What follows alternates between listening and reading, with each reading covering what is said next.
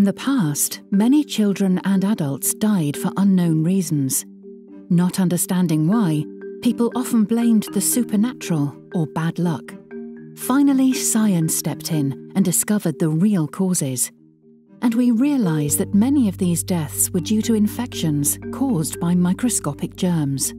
During all this time that we were unaware of their existence, these tiny germs easily infected, killed, or crippled huge numbers of people.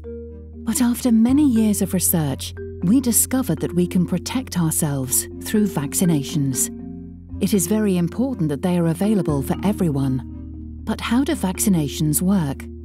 A vaccination is a way to teach our immune system to detect harmful organisms and protect against them.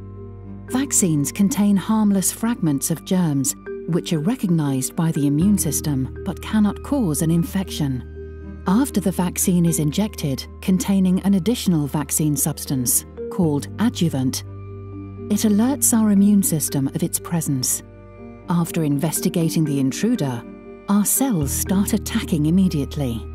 When the battle starts, some of the T cells and natural killer cells directly destroy the intruders, while other T cells instruct the B cells what kind of intruder they're dealing with.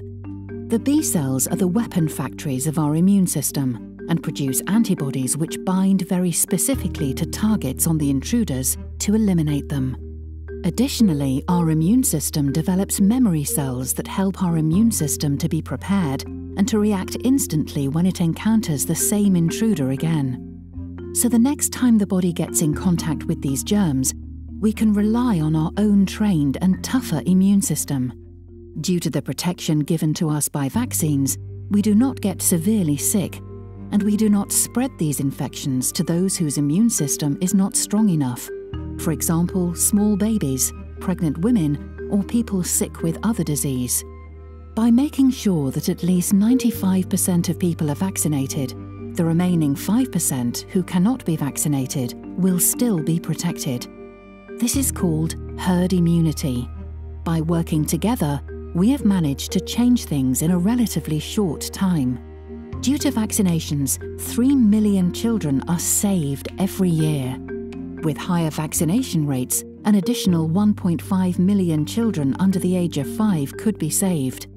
But there are signs of the clock turning back, with people choosing not to vaccinate, disrupting the protection of the population, the herd immunity, risking not only their own lives, but also the lives of their newborn babies and all other unprotected people.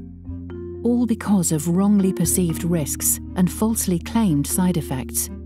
We know that vaccines can cause mild side effects like fever and headache. But if you look at the risk of death from infections because of not vaccinating, these side effects are worth it.